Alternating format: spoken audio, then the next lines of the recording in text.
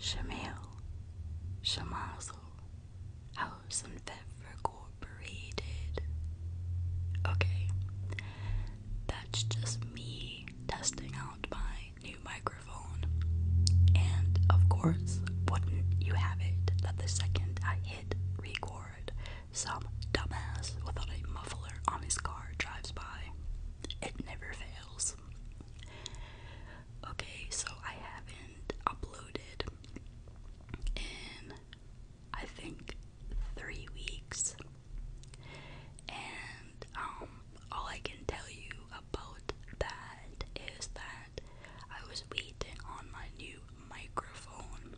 However, I did get it like 2 weeks ago, but I don't know what happened. I kind of lost my mojo there for a bit, and I've got a lot going on, so life is starting to slow down a little bit, so I should be able to record more often. I have some really interesting cases that I'm working on, and I think I have explained before that I was waiting on consent from particular people that I'm doing some true crime. I don't like to call them stories. It seems disrespectful in a way. So,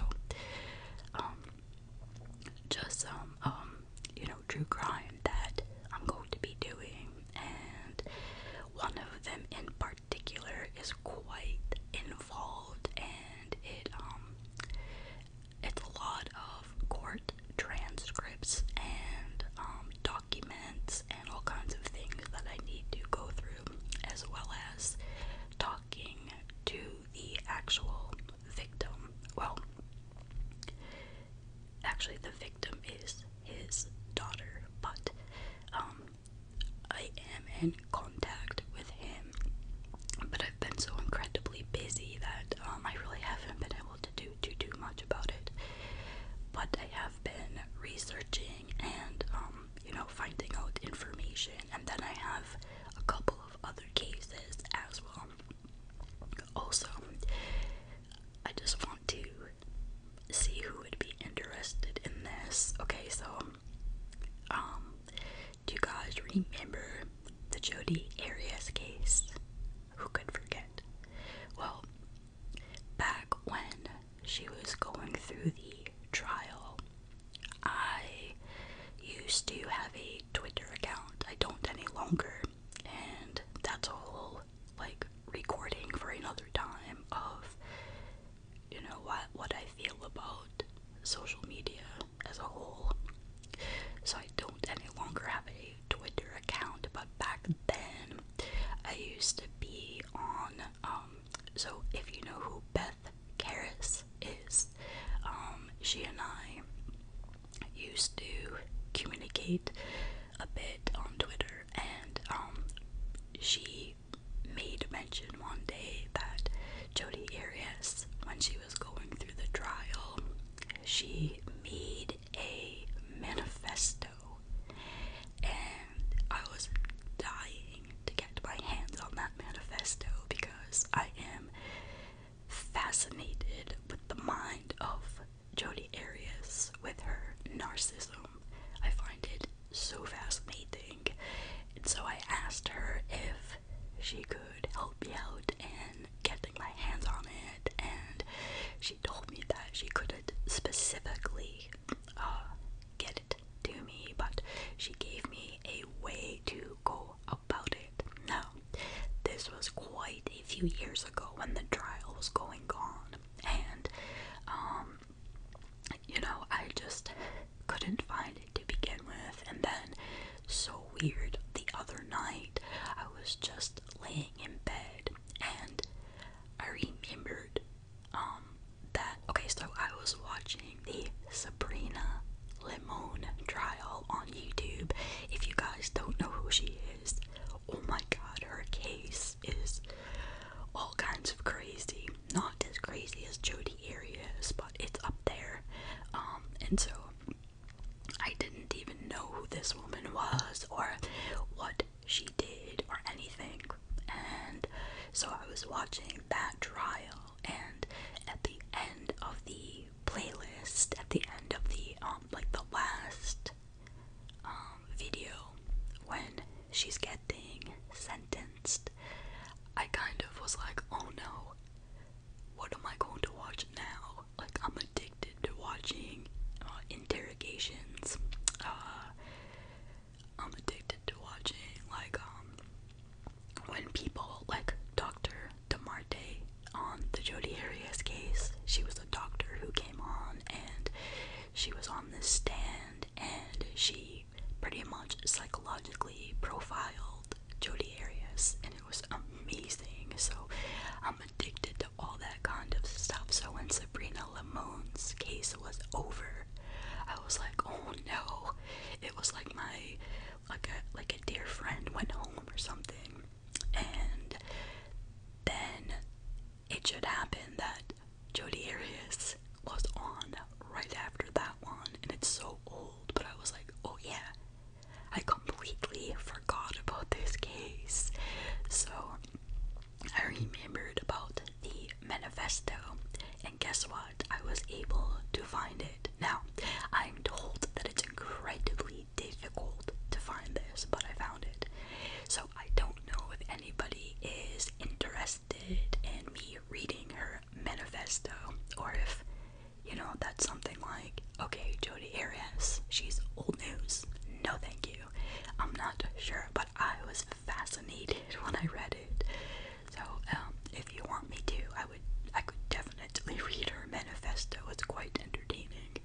Not to make light of the tragedy of Travis Alexander. That's not what I'm trying to do.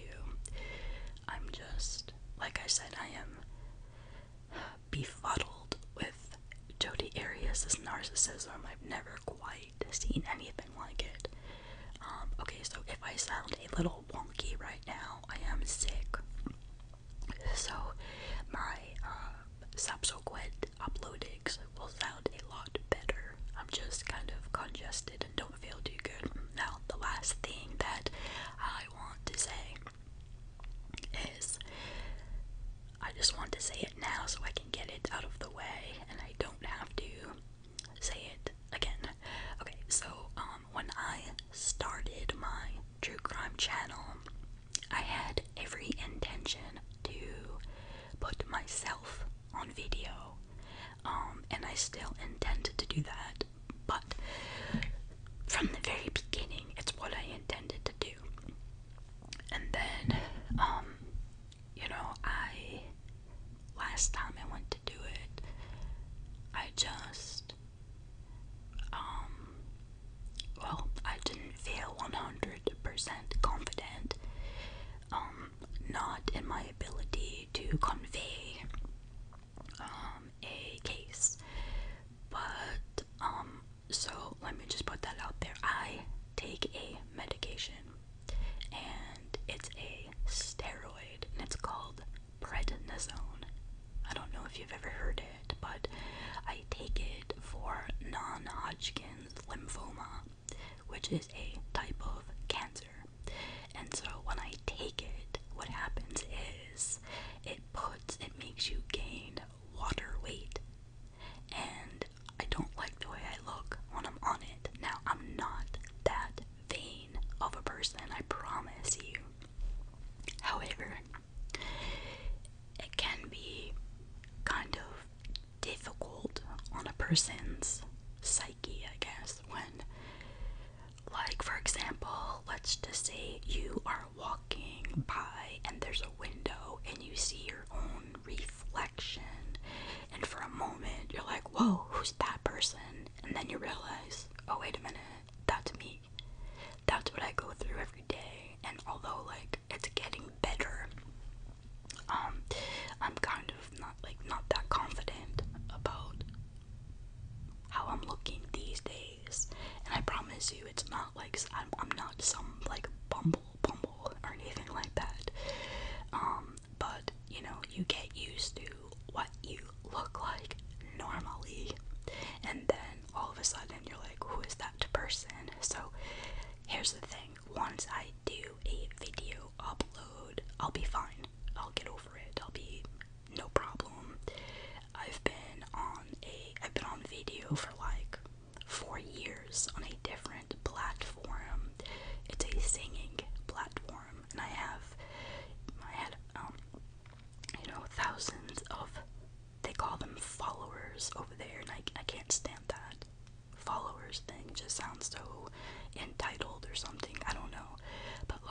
obviously I didn't have a problem going on camera then.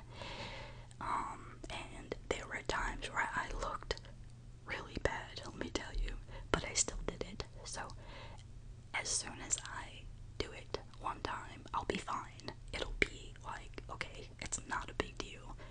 So I just want to throw that out there for the people that are asking me why I am not doing video. Okay, so now that I got that out of the way, the case I have today is one that I had never heard of before, and I believe it was a subscriber who brought it to my attention. I wish I could remember, but anyway, when I looked into it, yeah, it was frustrating, it was sad, and all of those, other things that describe these cases. Okay, so this case is about a 17-year-old girl named Georgia Williams. And so Georgia, she was born in September in 1995, and her parents were Lynette and Stephen Williams, and she was the second child to Lynette and Stephen. She had an older sister named Scarlett, and they lived in this, from what I gather, a quiet town in Wellington, Shropshire. And then a couple of months go by, and when they moved there, and George's dad, he was recruited to the police force, and so his wife and the two girls, they attended Steve's passing out parade.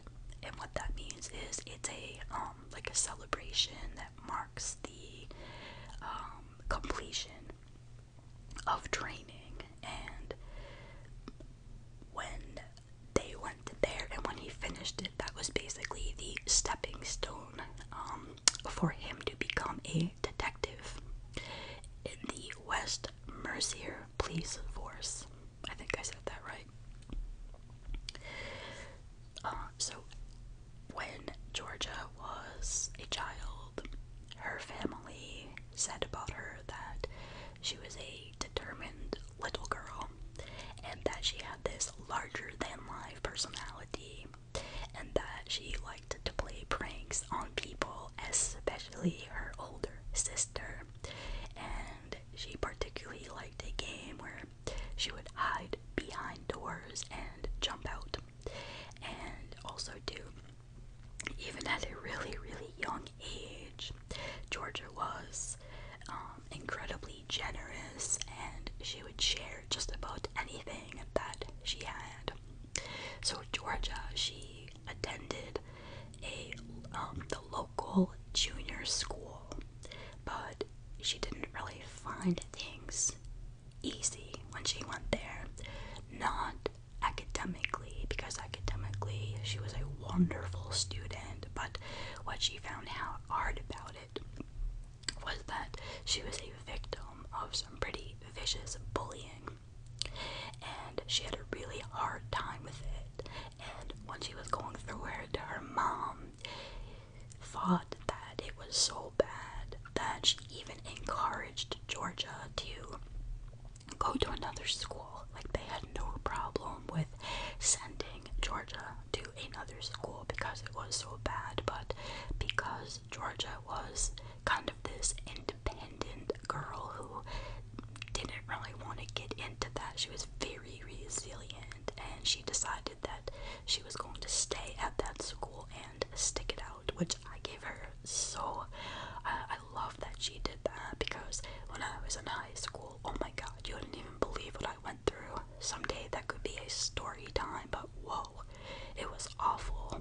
teenage girls can be really awful at that age. But like I said, that's a story for another time. So by the time that Georgia attended what was called the Erklewood Technology Center, she was quite popular around her friends, and she was very supportive of her classmates, and she was what's called a mental student counselor, which over here in the States is basically the same thing as like a mental health counselor. And she was also elected what is called head girl. And what that means is in some British schools, the student body, they elect a head boy or a head girl, kind of like a student body president, I guess. And if you know anything about Harry Potter, then you'll probably remember that from that reference from Hogwarts. So Georgia, she was just always wanting to do really, really well, and to excel was very important to her, and so she would strive to get all A's.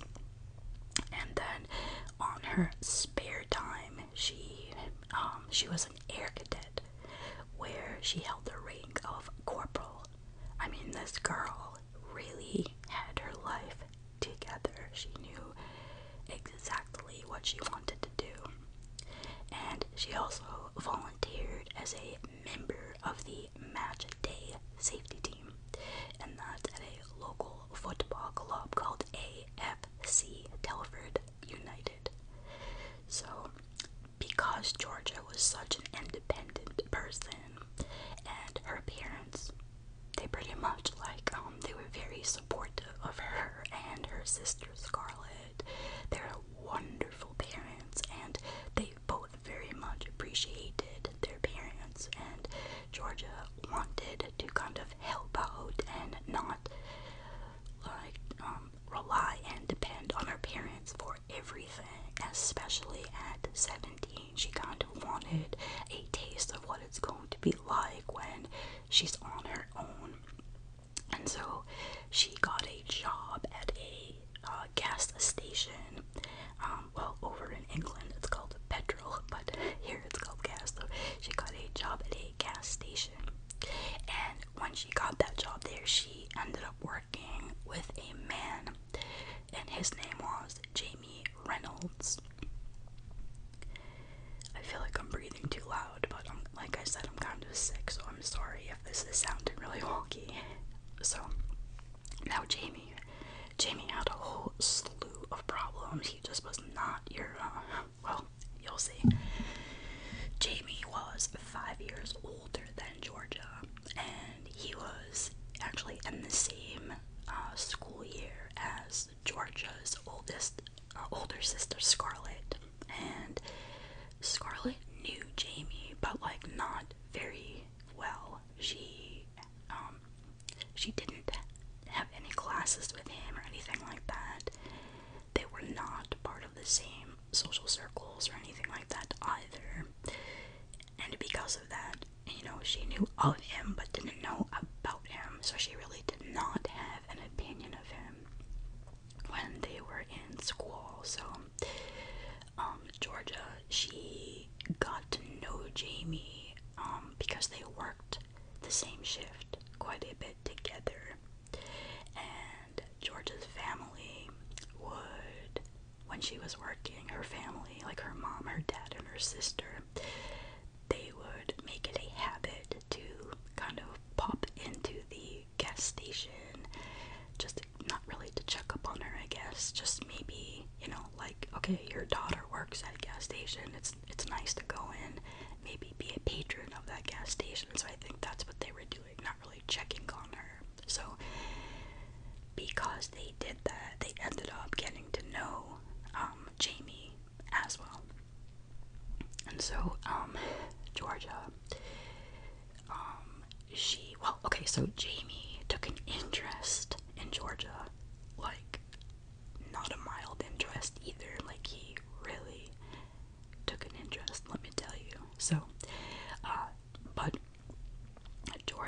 she really didn't look at him like that. She thought he was polite, she thought he was nice enough, but she just did not look at him like that. And besides, she had recently started dating a boy named Matthew. I think his last name was Bird. I think, and they had just started dating, but for some reason, Georgia at first didn't mention him, not because of any nefarious reasons, I don't think, but she just didn't mention him. Maybe she just thought, I don't know, it's not his business, I'm not really sure, but, and so because he thought she was single, he would frequently, like, ask her out on a date, and at first, she was like, okay with it, but, like, told him, like, no, I don't want to go on a date with you, I'm good, and he kind of took it hard, and he also, you know, didn't even pay attention to her saying no, because he kept asking her over and over and over, and she kept telling him over and over and over that she does not want to date him, like, move on.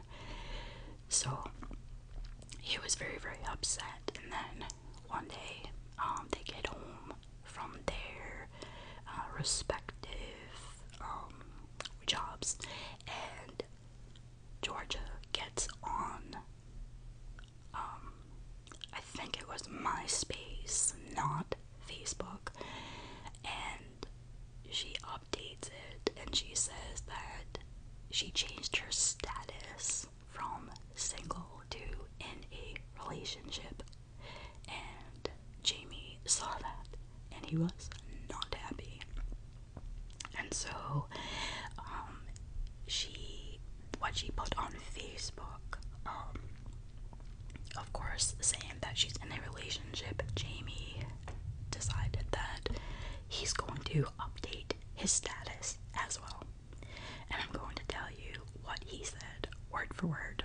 It says, whenever I arrange dates, they either never happen or the girl magically gains a boyfriend, and it's worse when you actually like someone. You're stuck, happy that they're happy, but unhappy because it's not you. So he continues to send her text message after text message claiming to have, like, romantic feelings for her.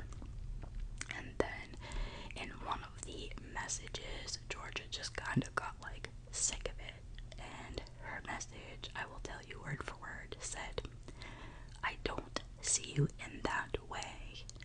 Just stop. I don't want to ruin our friendship. I told you last time I just wanted to be friends. So, that is the message that Jamie got. Well, Jamie was not a very happy man, just in general. He was 22 years old, and his life and career, they were just not going how he wanted. He told Georgia that he wanted to pursue a career in photography, and when he did that, he actually asked Georgia and some other girls to help him out with a project that he was working on for photography. And some of the girls were willing to help him out, so he wanted them to model, and he wanted to use, get this, a simulated hanging as a muse. Did you hear that? A simulated hanging as a muse. And Georgia agreed to help him, as well as some other girls. So Georgia and Jamie, they ended up making plans to go to Jamie's house, and that was on the evening of May 26th, 2013, and she was going to pose for his project. So Georgia's at her house, and she's getting ready,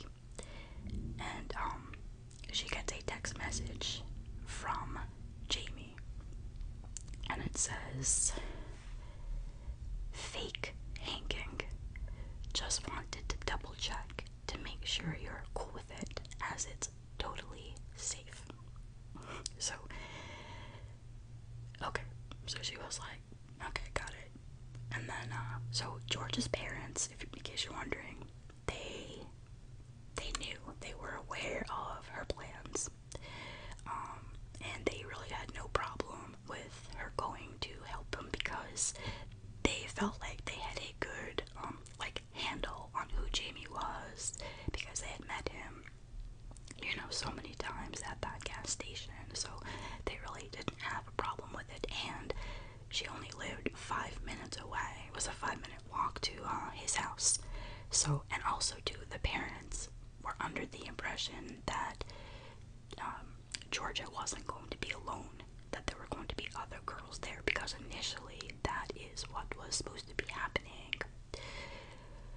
So, okay, so that day, Georgia's dad, he comes home, Steve, he comes home from work, and they had some family visiting them, and it was a really beautiful day out, and the sun was out, and, so because of that, Steve decides that he wants to have a barbecue, and, so he tells his wife that, and the daughter, and the family that's visiting, and so they start setting up to have a barbecue. They go shopping, do everything they need to do, and then George's mom was like, I know you're busy, and I know you want to help your friend today, but maybe, do you think that you could put it off for maybe another day, because we don't really get these visits that often. And so Georgia thought about it, she mulled it over, and she told her mom, like, look, I don't want to disappoint him, because, you know, he has been interested in me, and when I told him that I just wanted to be friends, he took it really well. So, I mean, I don't want to, I promised him something, and I don't want to renege on that, because I feel like it could ruin our friendship. So, her mom totally understood that, and she was like, okay, you know, just go have a good time, be careful, you know, all the usual mom stuff. So, so Georgia is getting ready to go, and she gets dressed, and, when she was heading out the door, oh, I don't know if I mentioned this yet, Georgia had this beautiful, long, red, like, dyed hair, and, Jamie had quite a penchant for the red hair, and so she was leaving, and she was wearing, like, skinny black jeans. She had a baggy top on, and a waist-length leather jacket, and as she was leaving her home, her dad joked that she looked like Olivia Newton-John in the movie Grease, which is so cute.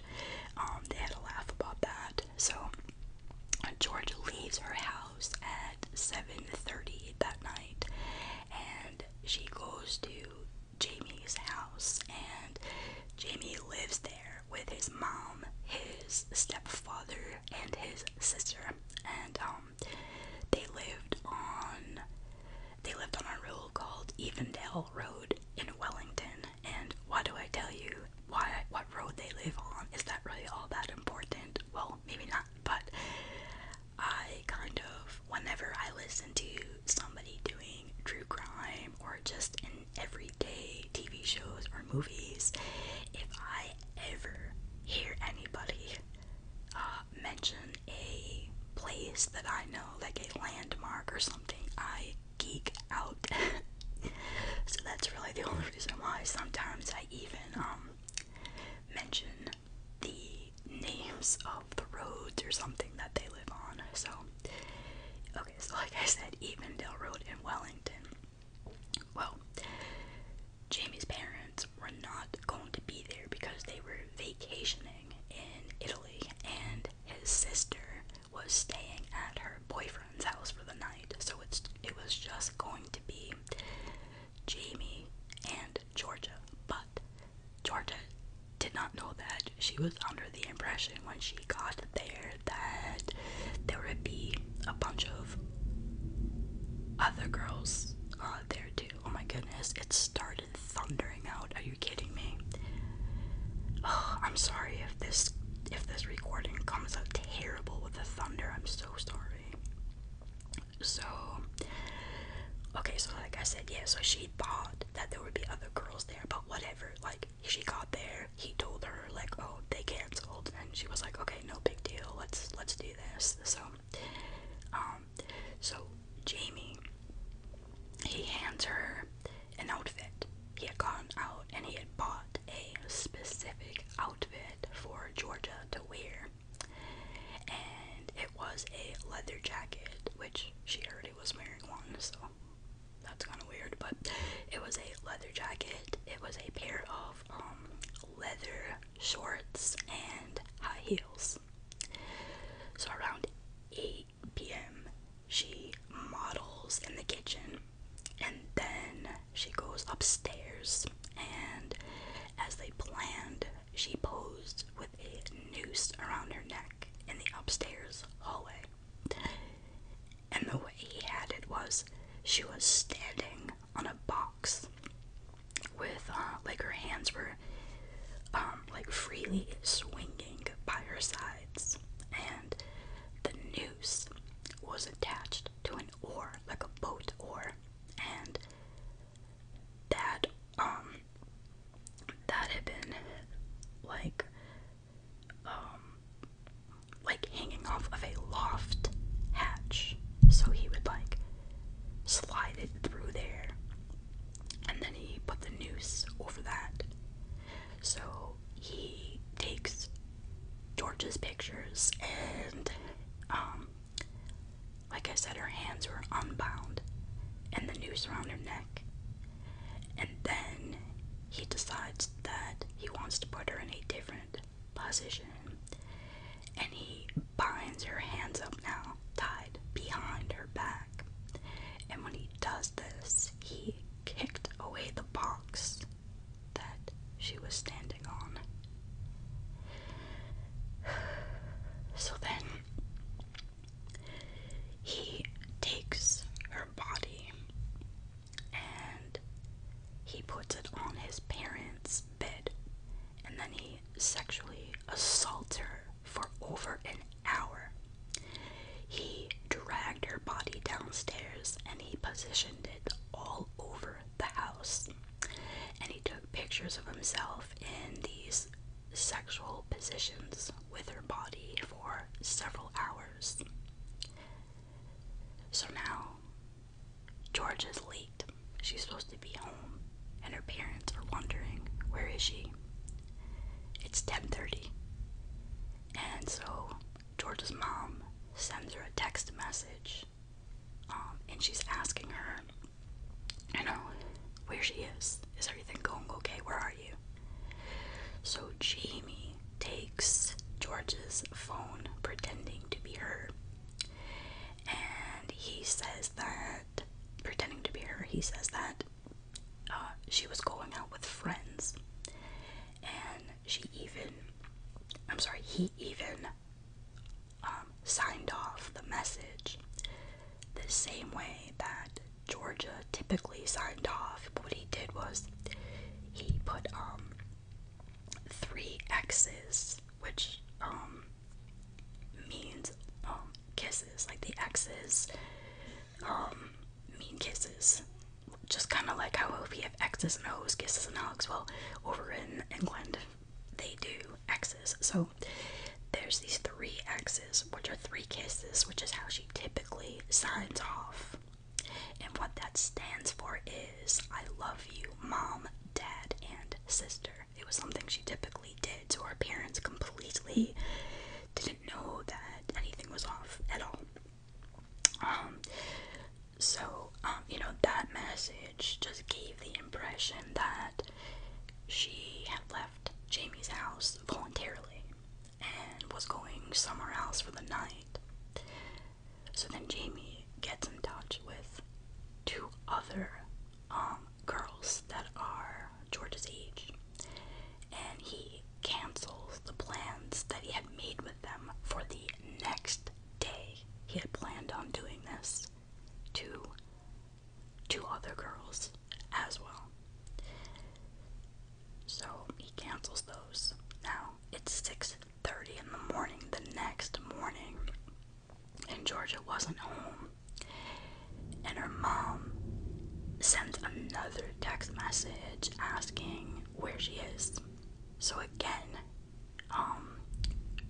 she ends up getting a reply from Jamie pretending to be Georgia.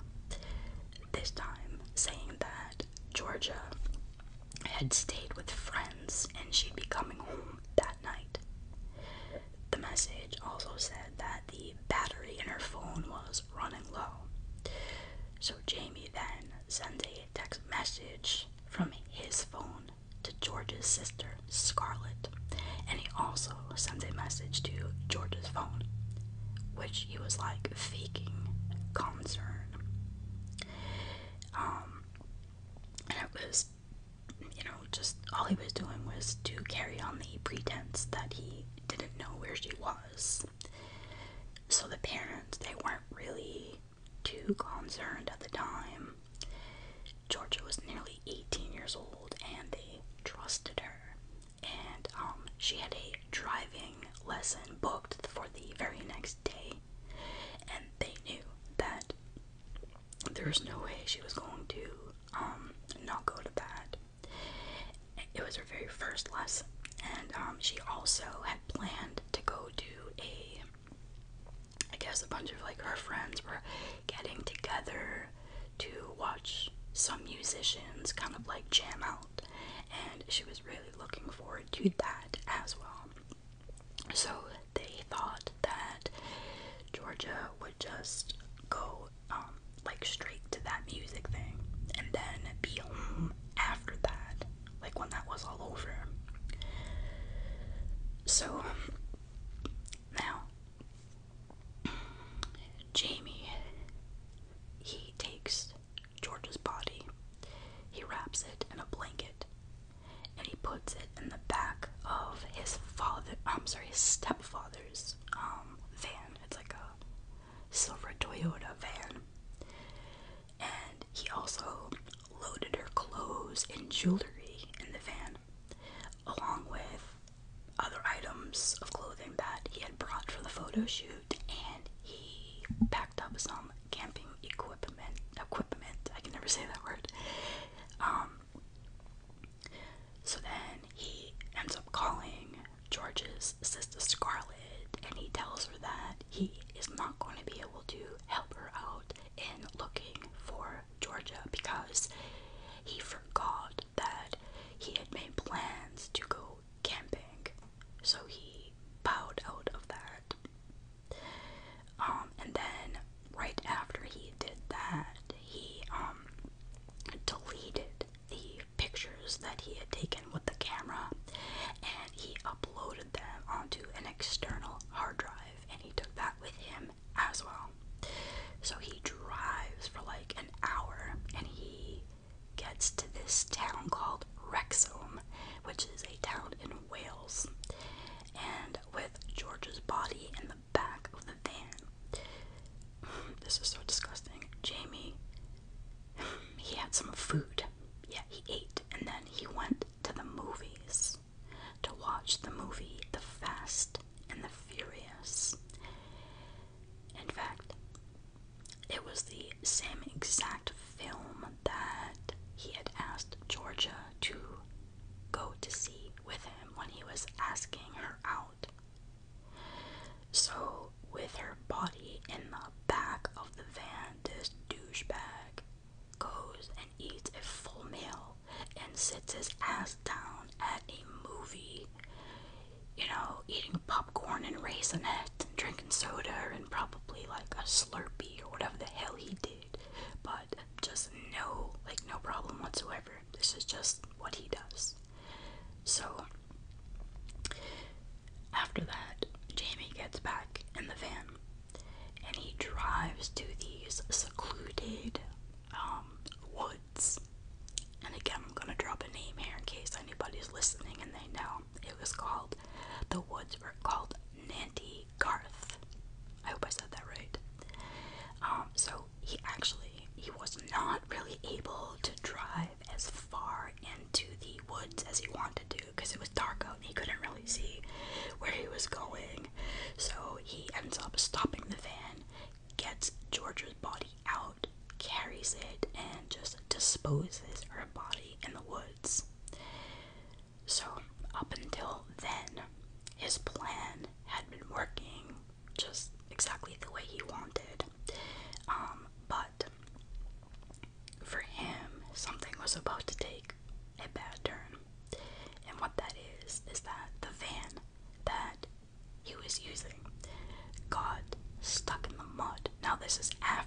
he dumped her body. His van gets stuck in the mud, and he tries really, really hard to get that out, but he can't do it. It's just too deep in the mud. He cannot do it. So, just a few feet away from where he put George's body, these people that are driving by end up stopping, and they pull over, and they're asking him if he needs help. And so these people are helping him, and he gets the van out of the mud. And one of the people that helped him later on in the investigation tells one of the investigators that he took a picture of the van before he left. He thought that was really odd. So, yeah, he took a picture. Weirdo. So, then, okay, so now he's there, he's got his van back.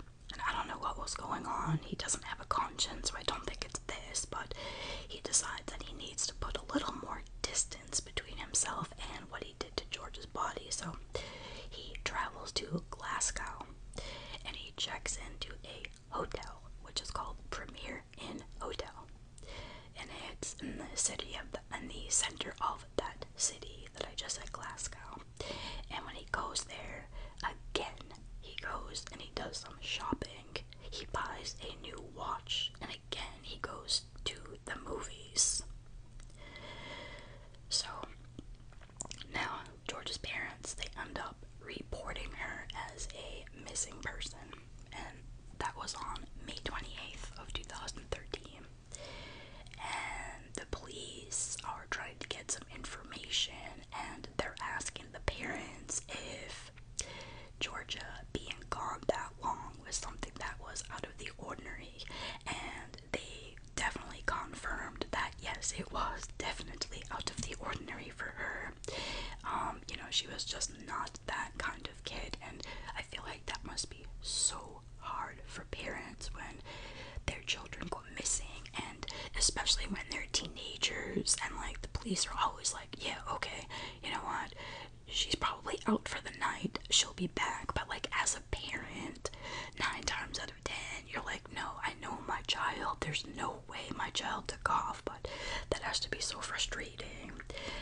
So anyway, Jamie, he is on the authorities' radar, obviously, because he is the last one to be seen with her. So of course they're gonna set their sights on him. So they end up going to his house, and there was nobody there. And so they kick down the door, and there's nobody there. And then they also go to where they worked together, the gas station or the petrol station. They go there as well, but there's nobody there too. So then they start looking into Jamie's background.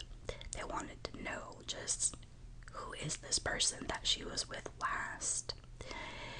And then they end up reading about his past, and they're like, uh-oh, what's going on right now should have never been allowed to happen. Jamie had a dangerous obsession with sexual violence against women, and that should have been given more attention by authorities long, long, long before any of this happened. The police were told about Jamie's stepfather's van, about how it was missing, and the detectives start looking for him once they find out about the van. And then they quickly discover the van in Glasgow, and then not long after, Jamie was arrested the next day.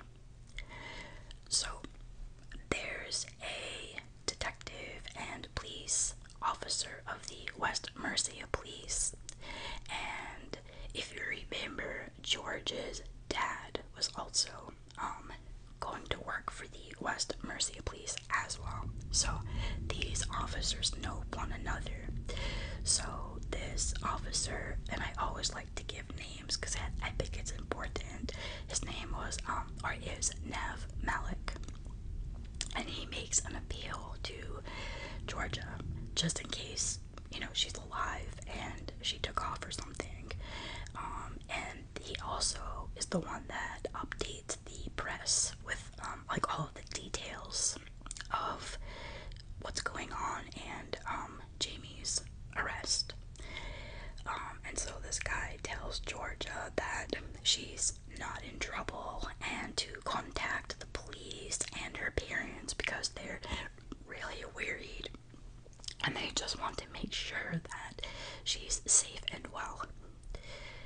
So right away they order an immediate interview with Jamie, and they get him in there and they ask him, where is Georgia? And Jamie just says, I don't know. So next day, May 30th, the West Mercia police, they make an appeal to the public on BBC's Crime Watch for help tracing the movements of the van. There were a bunch of calls coming in, and a witness reported seeing Jamie's van stuck in the mud in North Wales. Remember I told you about that? And then one person that saw him, they were able to provide photographic evidence, which of course proved extremely important to the investigation. And so at that point, Jamie went mute. He wasn't saying a thing. So police go back and they conduct a really thorough search of his home, and they end up finding the camera that he used when he was taking pictures of Georgia. Well, like I said before, he deleted the incriminating photographs, but luckily police experts were able to get those images, and those images show Georgia before he violated her and after he killed her. And then they had to go and tell her parents that she had been killed, how she had been killed, and what Jamie had done to her. But they still had no idea where her body was. So after making that public appeal, they start focusing their search at that place that I just said, Nandy Garth, which is a woodlands. And the next day, on the 31st, is when police find her body. She had been there for 3 days, and her body was left, exposed to the elements. And so her body was in such a bad state that George's father, he wouldn't even let his wife or George's sister Scarlett see her after he identified her body. That's how bad it was. So now the police, they were able to recover some of George's personal items, and those personal items Jamie had hidden near her body, not on her body, but near them. And then that same police officer, that guy Nav Malik, he talked to the press and he confirms that the body had been found and that someone had been charged. So during questioning, Jamie keeps saying that he's suffering from memory loss. He can't remember a damn thing.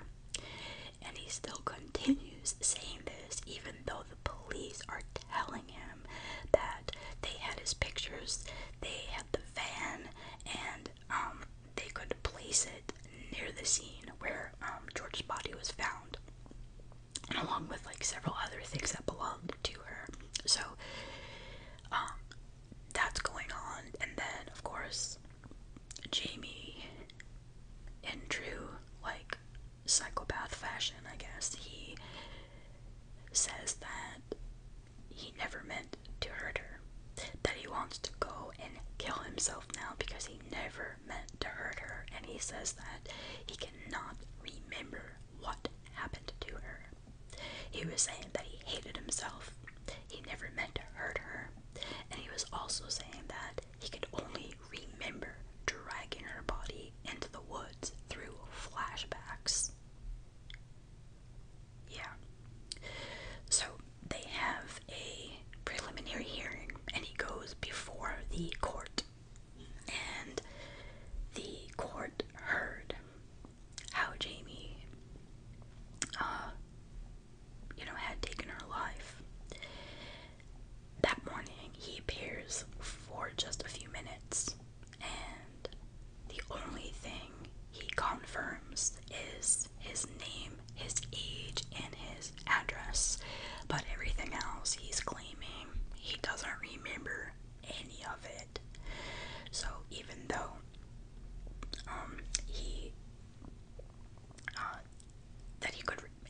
he admitted that he could remember moving George's body, not so much in doing the actual killing, but in moving her body, he continues to deny that, that he killed her. So while he was on remand, he entered a plea of not guilty, and that was at a hearing in October of that same year. So, what does that mean? That means, excuse me, frog in my throat, that means that George's family, now we're going to have to get ready to go through a trial, which was set for December of that year. They were going to have to hear all of these terrible things that happened to their daughter, and it was going to be just horrible, horrible, horrible, but they were having to prepare for it. So now, nearly 7 months after Georgia had been murdered, and 5 days before the trial, Jamie decides that he wants to admit that he killed Georgia after all. So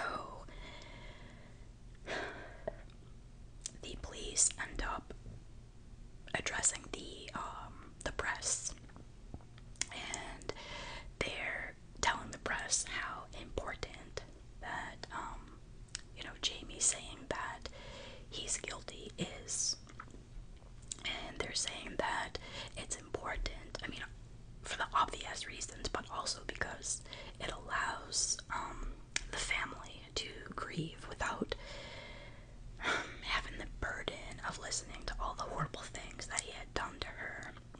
So, okay, so now, this is the part that, really, really bothers me a lot. So now Jamie is on remand, and when he was on remand, he was, what's the word I'm looking for?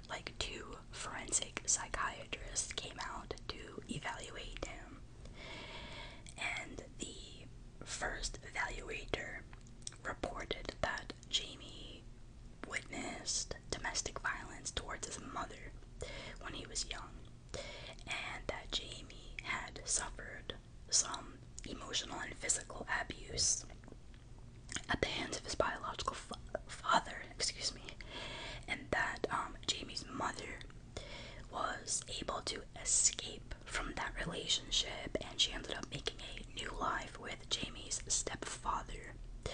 And his mother and stepfather provided this really nice life for Jamie and his sister.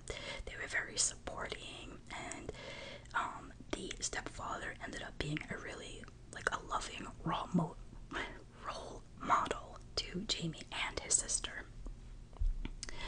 And then that same person, that same forensic psychiatrist, this I don't understand, but he said that it was his opinion that Jamie did not suffer from any recognized mental disorder or any abnormality of psychological functioning. Sorry, I had to read that bit because there's no way I could have remembered that. So, it was clear that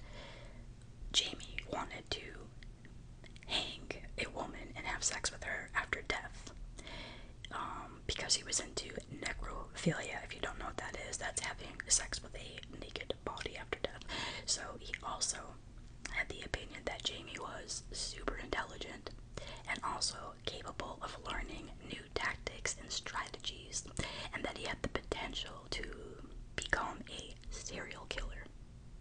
He also said that Jamie poses a risk to himself and that he is a grave risk to women, and he will be for the rest of his life.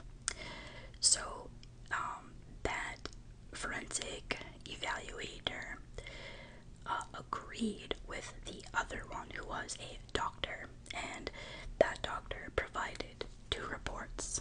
One was like August, the other one was a couple months later, or the month after, I think. And she described Jamie having recurrent, intense sexual fantasies involving violence and sadism. Jamie accessed material through the internet, and he wrote stories. Like, he would write these crazy stories about what he wanted to do to women. He described having some psychotic symptoms that were linked to his like sexual preoccupation, and then the doctor, I have to read this part because this blows my mind. The doctor found no basis to diagnose a psychotic illness, but could not rule out the possibility of the emergence of a psychotic condition in years to come. I had to sit and think about that one when I read it. So after Jamie pleads guilty to George's murder, something started to come to light, and it was disclosed that Jamie had made attempts to commit these same types of crimes in the past.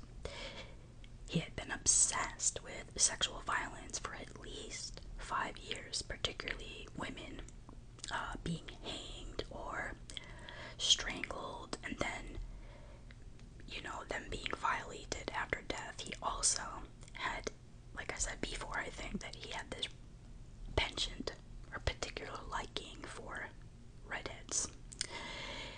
He would frequently seek out like situations where like he was the assailant of the fantasies that he set forth in writing. So by May of 2013, Jamie had a collection of 16,800 images and 72 videos of extreme pornography on his computer. And he had written 40 stories, which all contained some form of fetal attacks on young women, that he sexually assaulted them after death, like I had just said. So predominantly it was all, it was by strangulation, asphyxiation, all that. Well, there are 3 particular events that had happened before all of this, and if any of these events were talked about, brought to light, if people spoke to one another, like the different agencies, the police, anybody they had seen, anything like that, if they had talked, just spoke to one another, none of these things, Georgia would be alive, because somebody would have done something. But unfortunately, the ball was dropped way too many times, and they just didn't do anything. And it's so wait do you hear what happened? So I'm so sorry about this freaking frog in my throat. I am sick, so please forgive me. Okay, so I'm gonna talk about these 3 separate instances where Jamie should have not been allowed to even walk like the streets. Okay, so at the start of 2008, Jamie convinced a teenager to go to his house and to do the same thing that he had Georgia do, to model, for a fictional media project.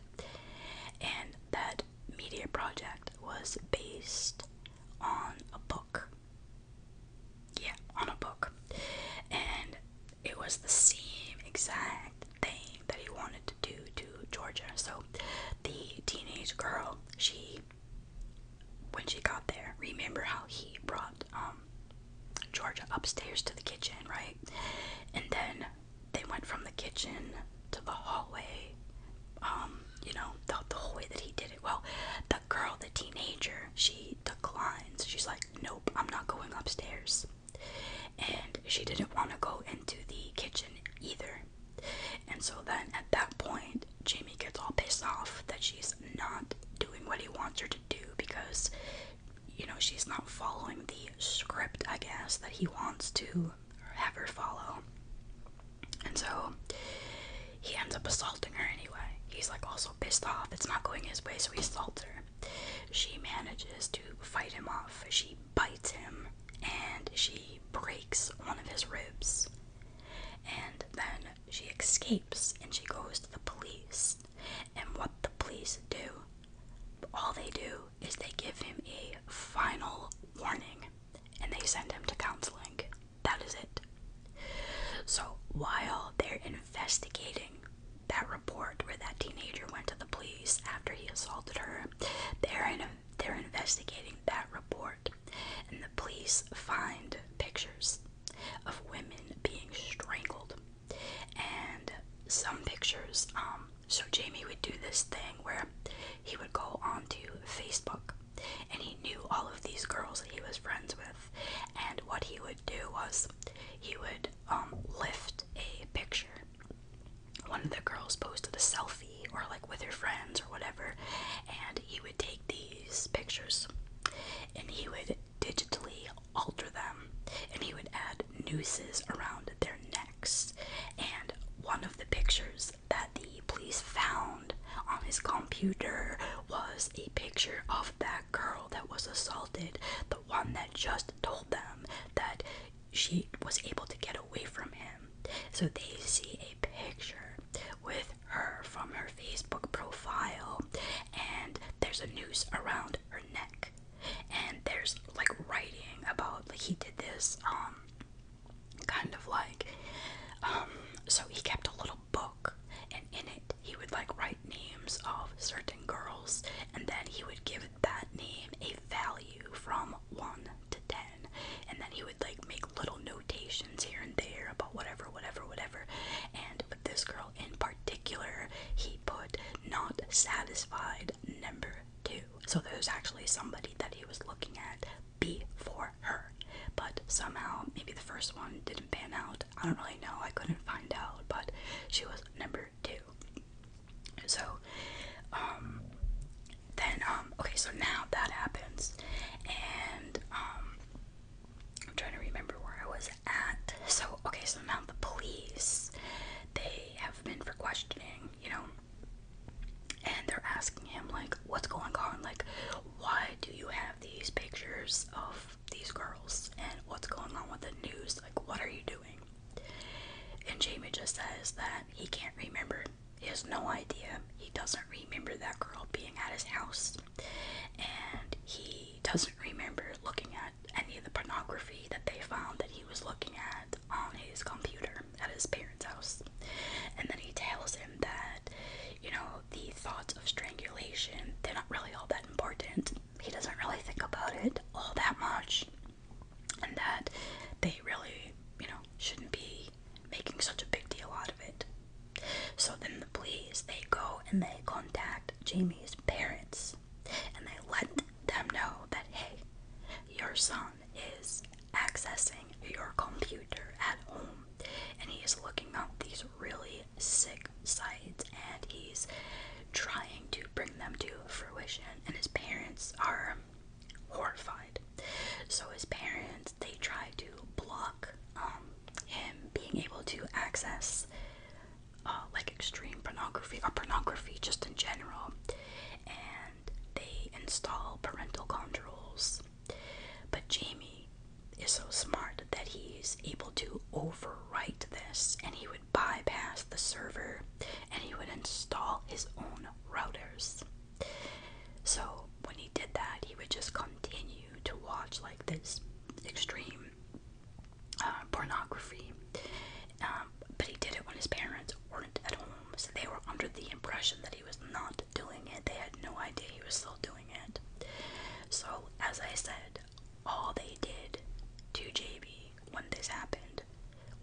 refer him to something called youth offender and then like mental health services, and they just cautioned him. Like, that was it.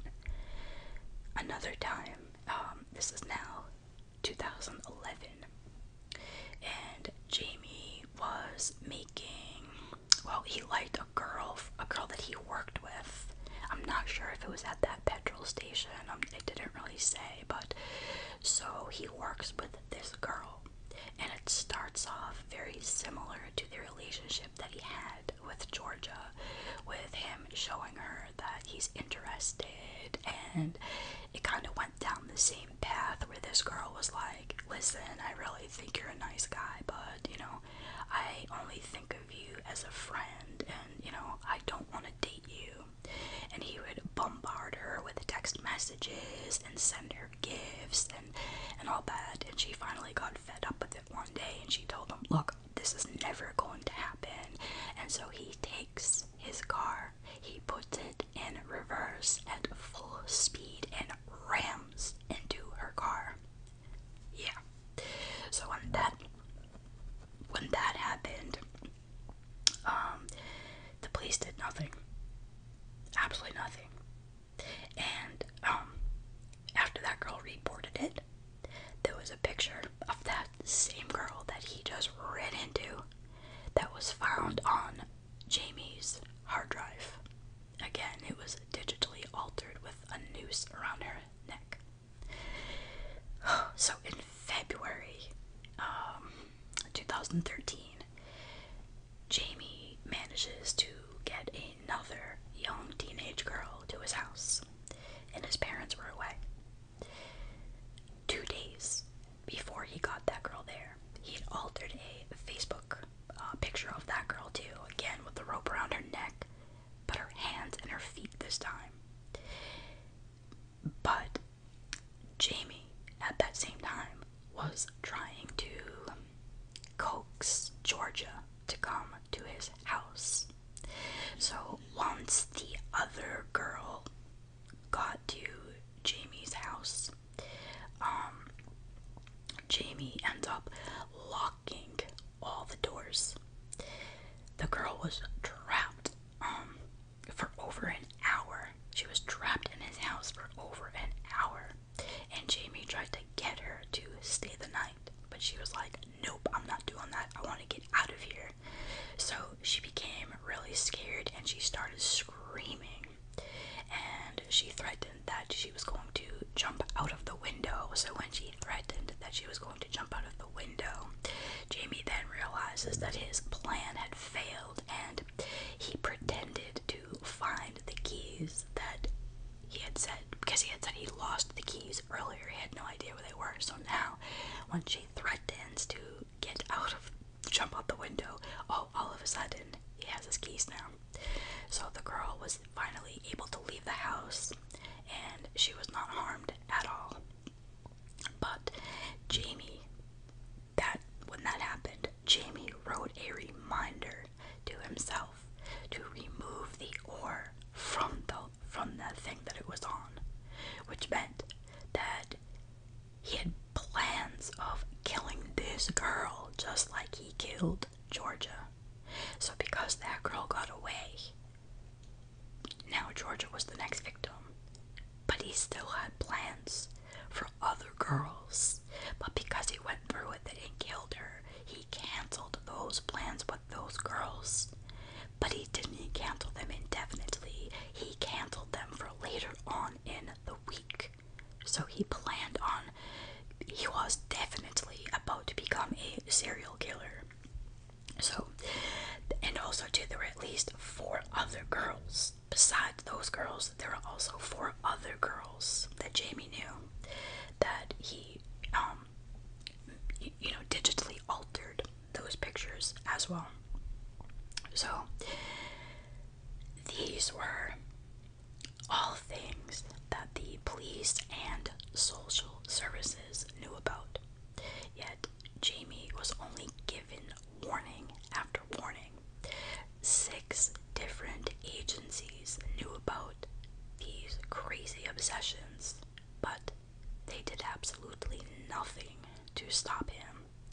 If the police and the social services had coordinated their information, registered him earlier as a sex offender, and monitored his actions, then Georgia would have known about his background and her life would have been saved. But none of that happened.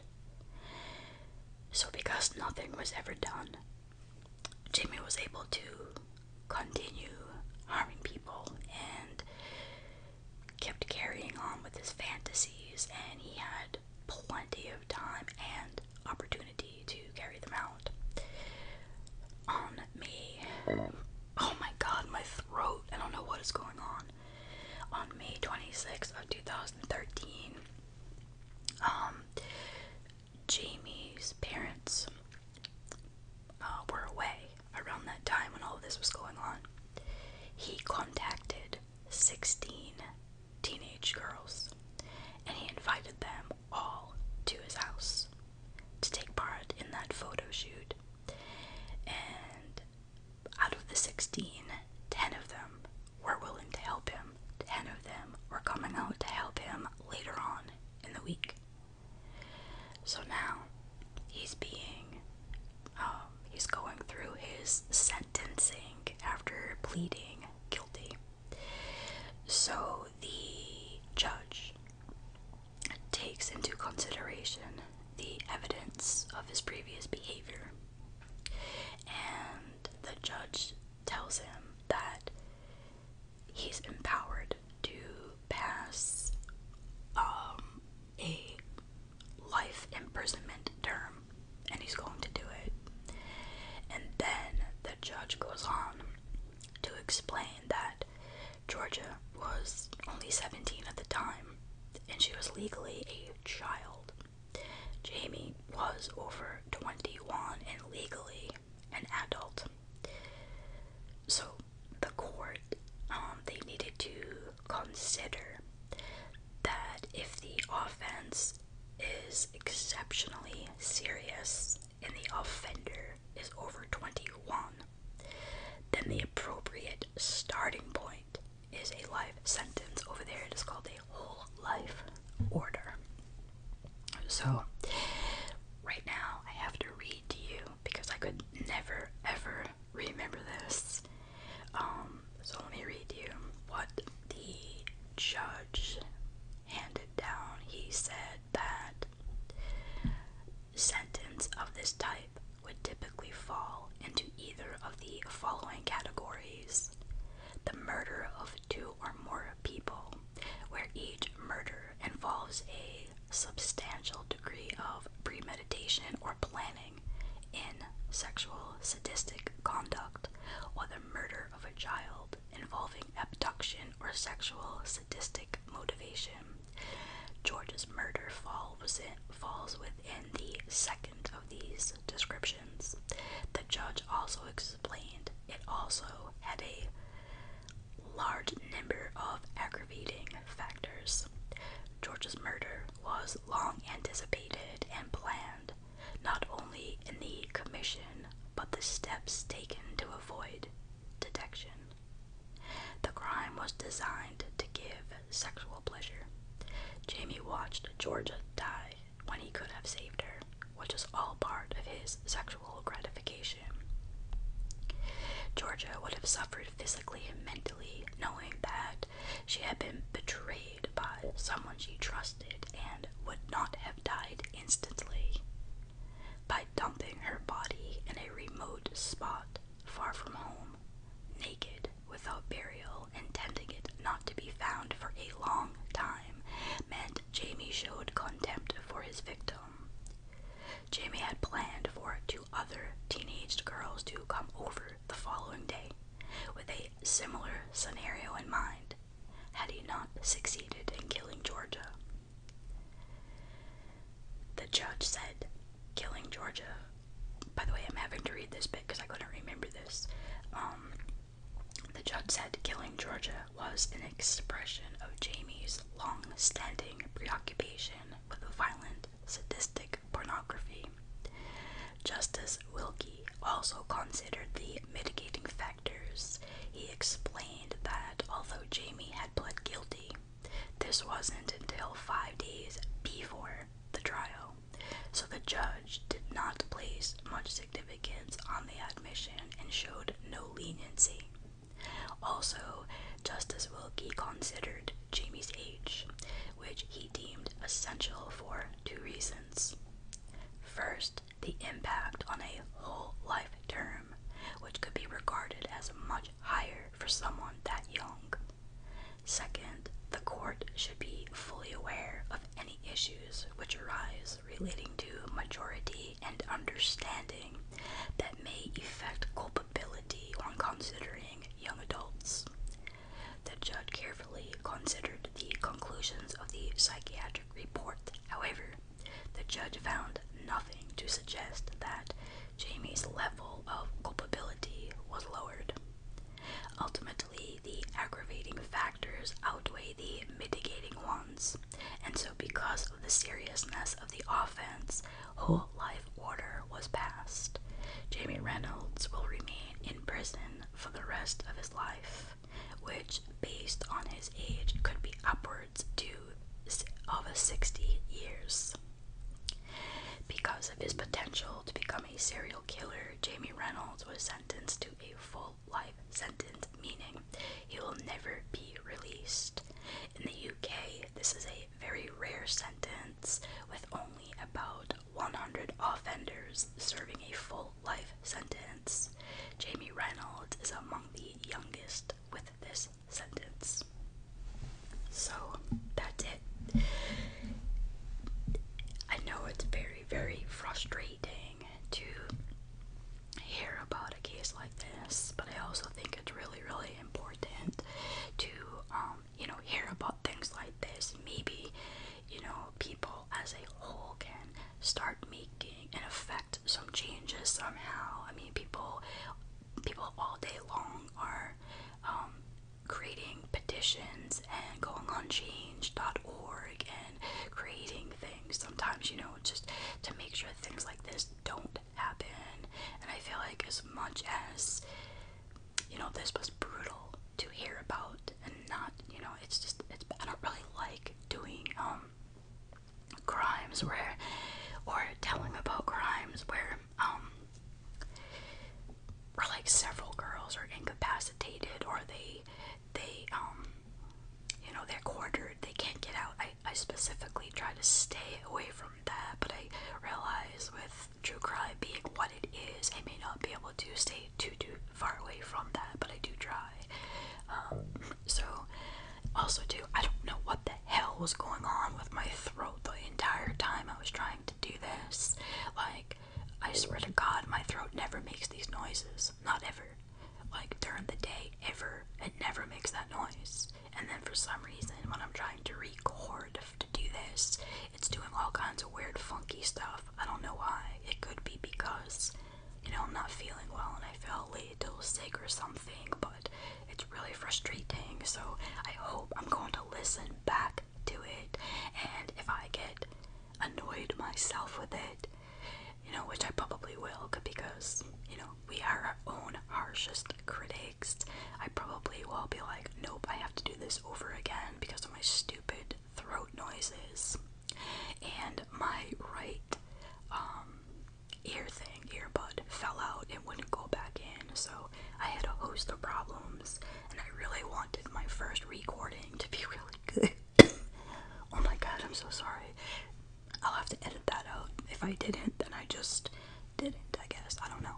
Okay, so thank you so much for listening. If you still are, I apologize for all my quips and quibbles, all my mistakes, and I just wanted to get something out, so because I'm working on other things, and I didn't want you guys to think I forgot about uploading, because I haven't. So thank you for listening. I appreciate each and every one of you. I love your comments. If you notice, I always